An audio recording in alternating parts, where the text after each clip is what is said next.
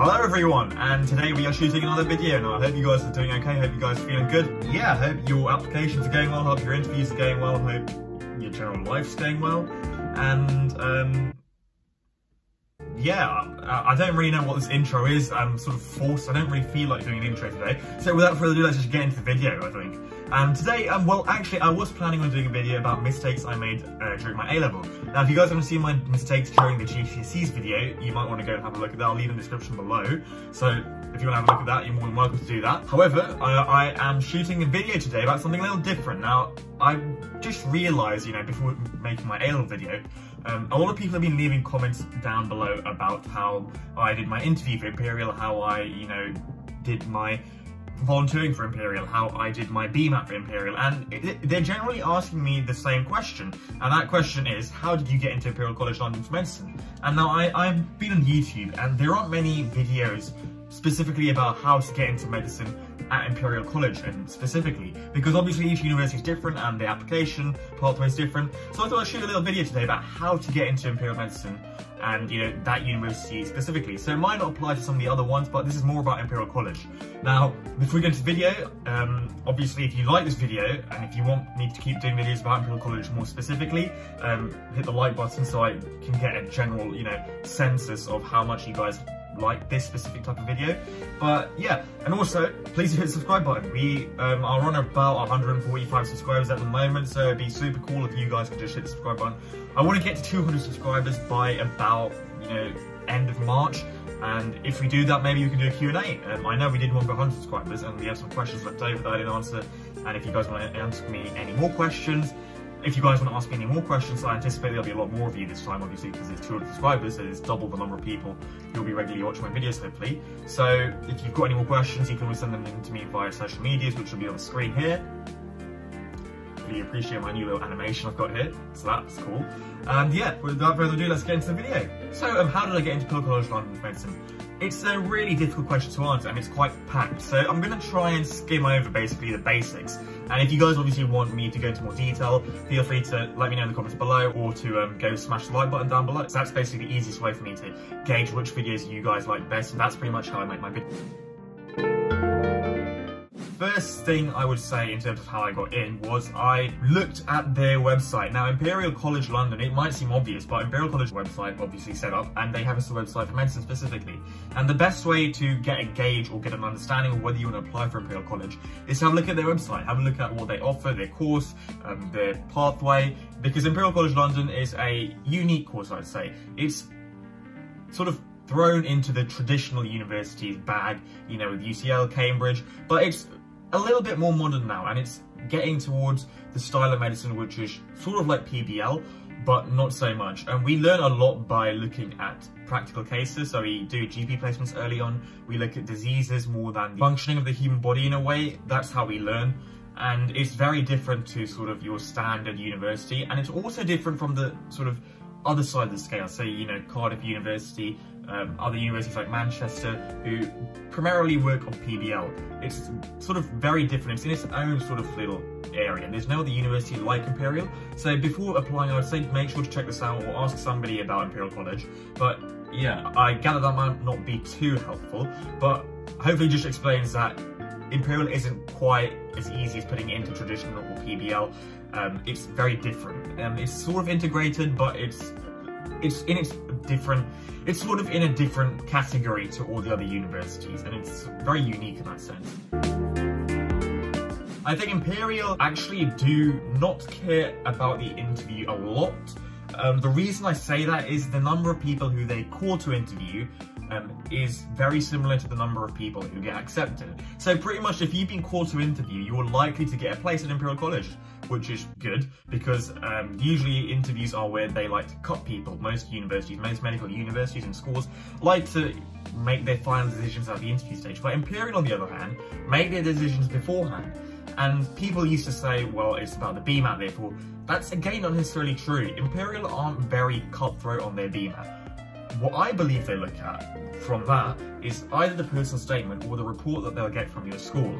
Now, if you guys don't know about this, your school or your college will send off a little report or their own little sort of like a sheet of paper with you know, what they think of you as a student and, you know, your strengths, your capabilities. It'll contain all your exam performances in it. It'll contain your exam marks.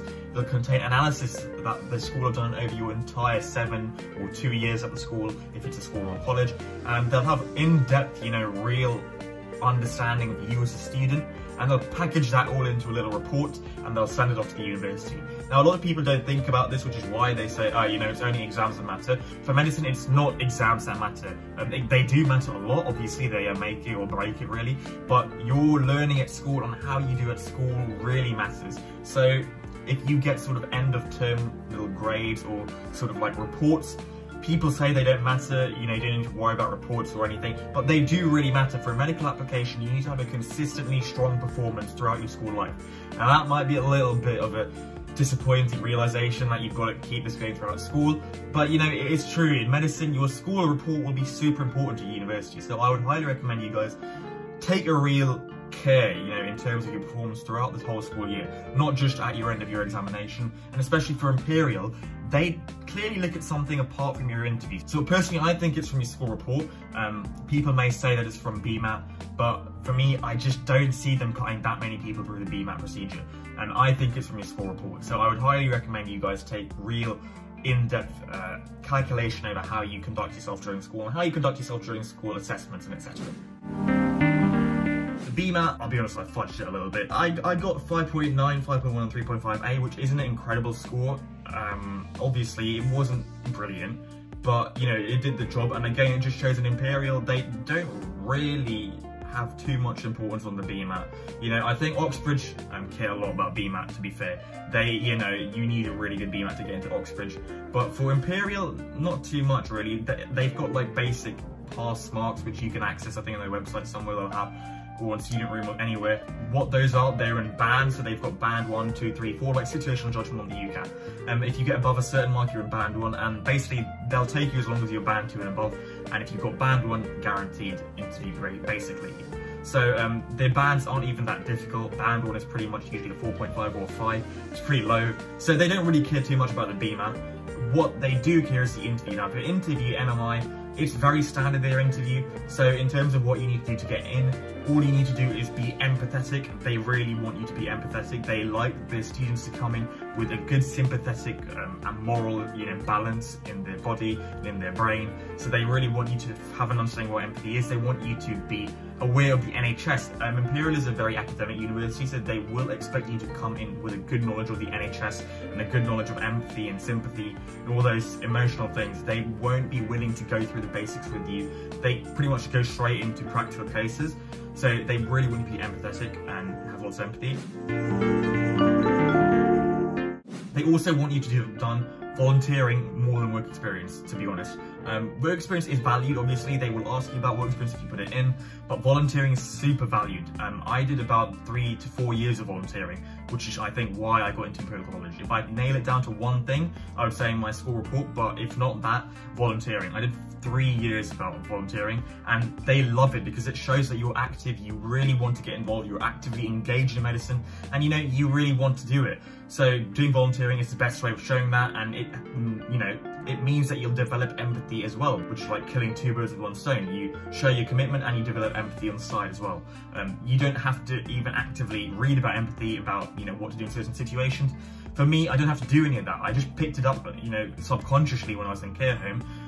As I went on, I subconsciously began to pick up these things about empathy and sympathy, how to talk to people with Alzheimer's, dementia, all those things. I sort of picked it up as I went along, and I think it's the best way of learning and preparation for the interview you can do.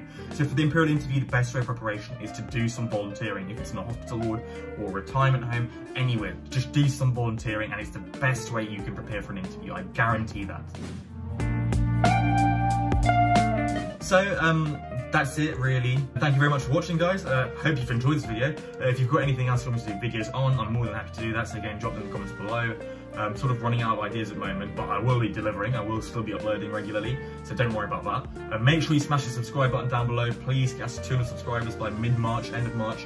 We really want to do that. It's really nice to see someone subscribe. You don't have to do anything. It takes 5 seconds.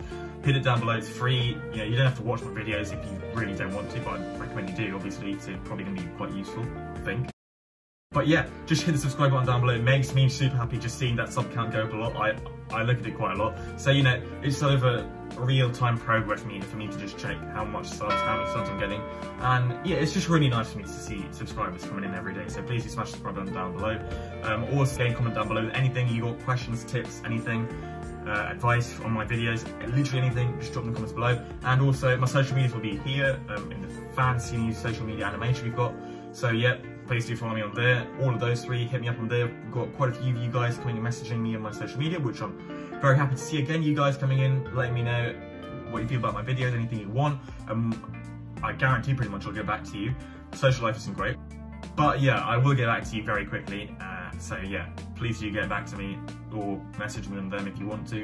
And follow me on there, add me on Snapchat, Instagram and Twitter. That's it, hope you've enjoyed the video guys, and we'll see you in the next one. Peace.